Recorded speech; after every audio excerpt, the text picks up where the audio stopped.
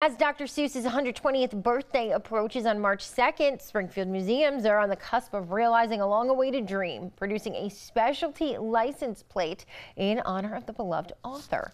They're less than 50 applicants away from being able to produce the Cat in the Hat license plate. Theodore Geisel, aka Dr. Seuss, was a Springfield native. All of the proceeds from the specialty license plates will go to the Amazing World of Dr. Seuss Museum in his honor. For more information on ordering one of these plates, you can head to our website, wwlp.com.